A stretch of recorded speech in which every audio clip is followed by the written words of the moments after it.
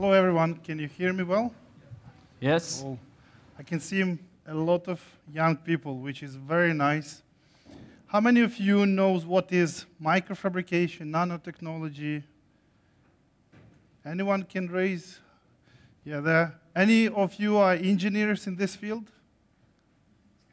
Not many. Okay, I need to educate you a little bit, also explain why we need microtechnology and what is actually this.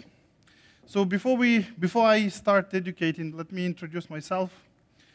Cyprian briefly mentioned how we met and what we do. I'm a founder and CEO of Atlant 3D, and this is the company that we develop in some unique technology. Other things you can read as well, so I will skip them just to save some time. Atlant 3D is unique technology in the way that we are the first who developed this selective area direct atomic layer printing technology. In other words, it's something more simple. It's atomic layer 3D printer. 3D printer that can print with atoms. And you could see here like a beam that come into the surface and then some circuits on a surface. So this is some brief idea what we do. And in reality, it's more complex and more simple. Let's start why this is important, why microfabrication is important. And let's start from Stone Age. Why Stone Age? Because actually our society is defined by how fast and how well we can process materials. There are a few speakers were talking about the future. So the future is defined how well we can process different materials. In Stone Age, we were very good in carving stones and making axes and then arrows for the shooting animals. Then there was Iron and Bronze Age. We could process metals. The next was actually the age when we can start processing silicon. So until recently, until now, we still live in a silicon age, even though nobody talks about this. But silicon age gave us a possibility to make a first transistor, for which it was awarded with a Nobel Prize, the first integrated circuit, and all of this led to creation of first computers and smartphones that every one of you has in a pocket. So from big to small, the first here on top you can see the first IBM computer, the size of the room. Now we have quantum computers that are a little bit smaller, they're still bulky.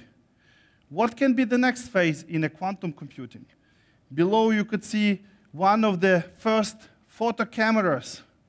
You could see it's like a truck. Now the photo camera, as small as can be in your pocket, in your smartphone, giving you hundreds of pictures, probably some of you even make now, right?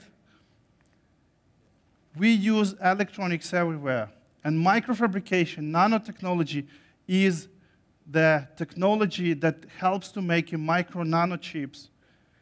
We use them everywhere from pharmaceuticals to display, to energy, to cars, mobility, everything. All these lights are with microelectronics. We cannot live today without this. We produce food, even air purification is made because of this. What is the problem with this? And this is a very important part. For the last 60 years, since the first transistor was invented, first integrated circuit was invented, we didn't change the method how to manufacture microelectronics.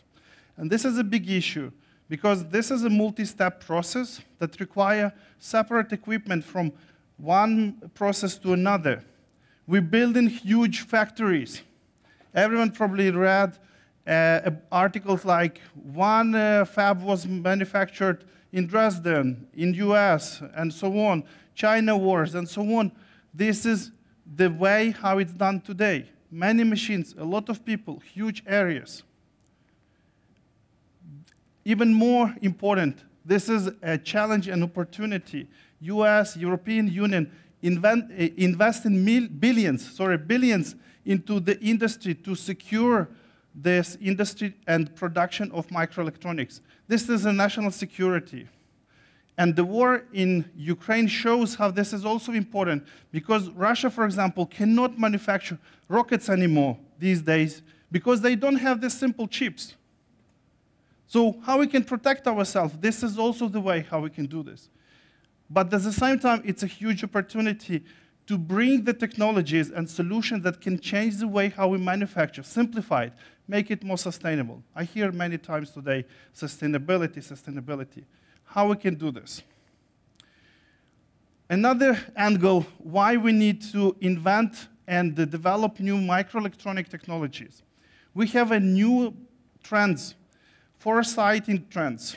Someone was talking about synthetic biology, AI, energy, displays, 5G. All of these technologies are using standard technologies like for microfabrication, and they are slow.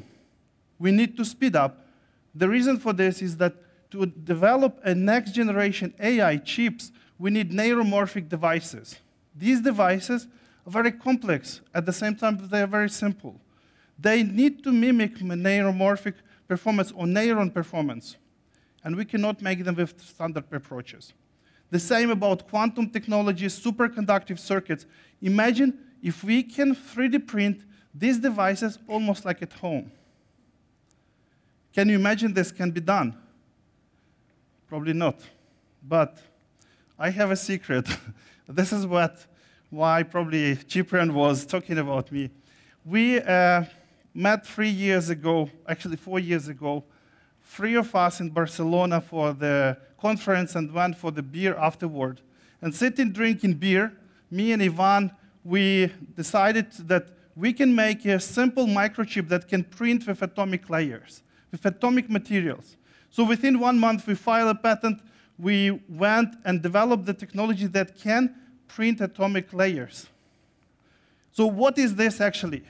We took a 3D printer technology or additive manufacturing and took already existing technology like atomic layer deposition and made the micro-scale nozzle that allows to deliver gases through the very tiny channels to the surface. And these atoms of various materials automatically almost assemble one by another, creating a surface chemical reaction. So it's basically moving the nozzle, which allows you to print atomic layers. So this is literally what is shown here. What this technology gives, this technology can give a paradigm shift. Why? Because we're changing the flows of different technologies that never collaborate, or collaborate just slightly. And we create the single point, the singularity point, when we can merge a lot of technologies and create a new era of atomic layer advanced manufacturing. More important, here on Earth and in space, because this technology can work also in space. So in single picture, this is what we want to do. Take all this cumbersome infrastructure that exists today and make fully automated, manufactured, atomically precise machines. Machines that doesn't need even human to interact with it and give you the microchips that you can automate your life, make your life more sustainable, much better than what we have today. Imagine placing a digital file, charging gases, printing, and getting this chip. Where it can be used.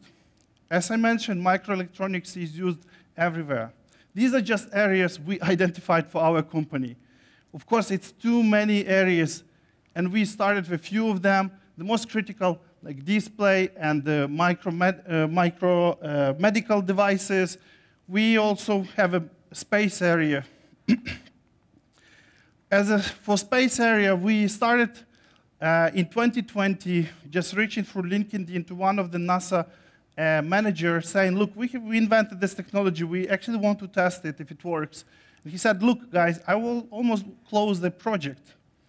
And your technology allows us to bring to orbit and test this atomically precise printing.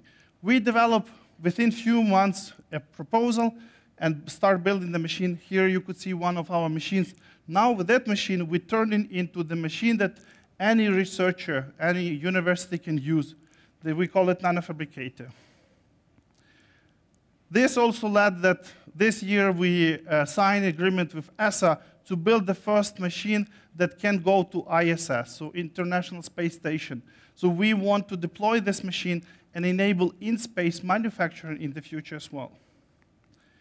Bigger vision for us, we don't want to stop on Earth or just launching the machines. We also want to bring this technology on Moon, Mars, elsewhere. This is the technology that can enable advanced atomic layer printing, manufacturing of electronics on Earth and beyond. And with this, I just want to highlight what we achieved within 3 years. And we met with Cyprian at Hello Tomorrow, and we're looking forward what actually else will happen. We are revolutionizing electronics, atom by atom. Thank you.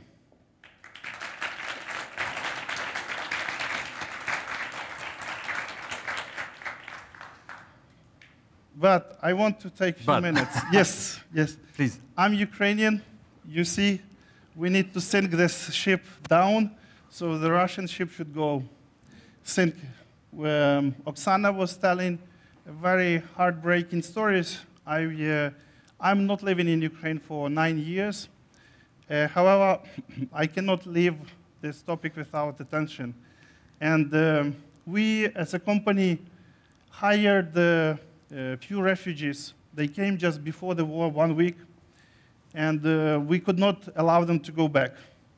They're working with us. They're making this technology to move forward.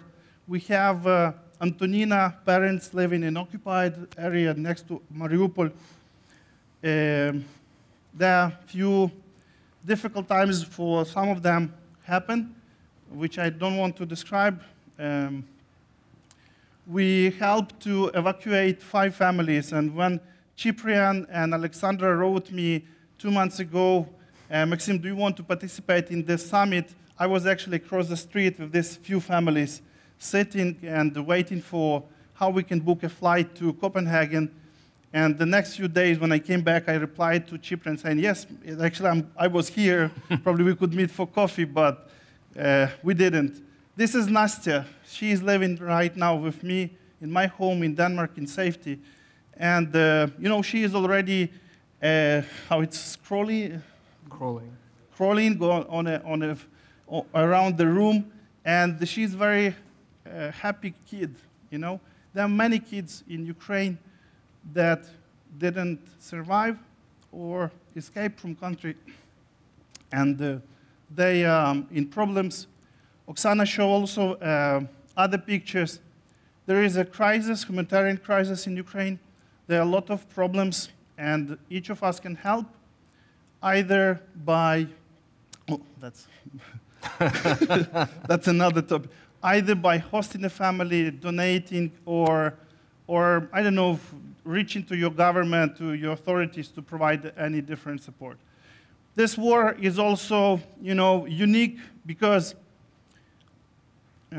Ukrainians are gaining their identity, and even though it's very difficult to talk, but at the same time I'm very proud about people of Ukraine, about our people, because where you can see that a farmer can steal a tank, where you can see that a simple soldier can sink a ship, where you can see that amazing things can happen when volunteers are uniting and create something amazing.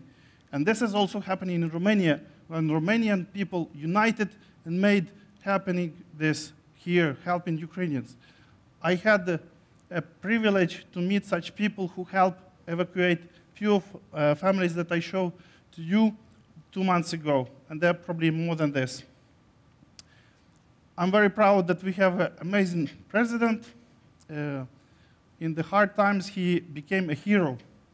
Instead of being a clown that new politicians or old politicians became, he became a leader. And this is a good example for all of us, what we can achieve. And as I mentioned, if you can, please support. If we cannot, please do what you can with just a deed, with donation, whatever. Oksana showed the QR code, how you can help. you can go to this website, also find the different ways to support. Another way how you can support, there are a lot of wounded soldiers, a lot of wounded people in Ukraine. We, in Denmark, together with volunteering organizations, we bring in now first a few people, wounded soldiers, to be rehabilitated in Denmark. I don't know if this is possible in Romania, but if you have this opportunity, please support. Thank you.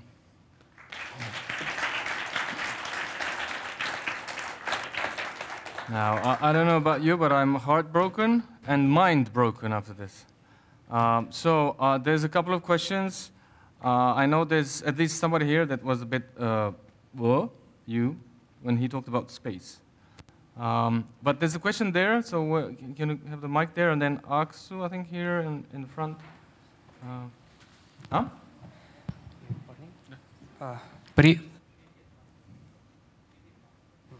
What? Its microchip is broken. You need to print it. I guess it's already broken.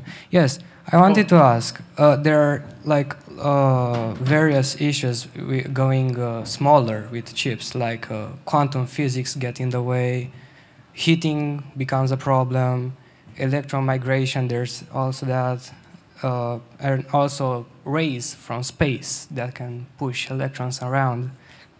So, how can you make smaller chips without having these problems? Thank you for the question. It's quite good question. You know, if you look on the architecture of all integrated circuits, they are like a city map. It's a 2D map. Streets, houses, and so on. There is a water container, some conjunction, like places where the cross sections and so on. If you look on integrated circuit, it's also 2D map, 2D structure. One way to improve the microchips is actually make them 3D. So there is this concept exists for some time. People, particularly in US and Japan, playing with this concept for trying to integrate, but with existing technologies, it's a very complicated process. I believe our technology can help to make a 3D integrated circuits. Of course, it will take some time. Second, you know, there is such materials as superconductors. They have the big benefit that reducing the thermal budget or the heating in the integrated circuits, at the same time improving the efficiency. So the problem with these materials, superconductors, that printing them or deposition, processing them very difficult because they usually ceramic and they are not so easy to process. So imagine if you can have the machine like our machine that can directly 3D print superconductive integrated circuits, which can bring us easier to quantum computing, to much more advanced calculations and computing in general, and making a next generation of electronics. Question here. If you can say who you are just in half a second. What type of materials can you apply to process beyond metals, as I understood correctly? Yeah. The question was about what type of materials we can process, right? Yes. We can process on top of any type of surfaces, even wood, if needed, plastic. Okay. What type of materials we can print. So this question, if I would have a chance, I would show you there is a link, atomiclimits.com, the website, that shows all the database of available materials for atomic layer deposition process. We're using atomic layer deposition process, and there are more than 450 different materials. Why is this possible? Because we use a chemical synthesis process. And with chemical synthesis, we can synthesize almost any type of material, of course, more simple structures. We, with our technology, reproduce 8 materials because we are the small startup, we have limited resources, and they have very high purity. So you can imagine in the near future, with available resources, like the futurologists were saying we need more capital to push such technologies. Yeah, we need a lot of capital just to explore more materials. So we can go for pure semiconductor, metals, oxides, sulfides, nitrides, and many other materials. And the more important, we can place them one by one, so multi-layer printing. When Maksym says they're a small startup, that means that they got how much money so far as an investment? We just actually these days closing our official first round of 13 million euros. So this is a small startup. They just got 13 million euro. Yeah, it's very little. I hope you grow to a normal startup at least 50. You know. Yeah, I was saying like we need 50. But thank you so much for coming, and thank you for giving us an opportunity to look beyond technology and also to look deep within our hearts. Yeah. Thank you very much for your attention.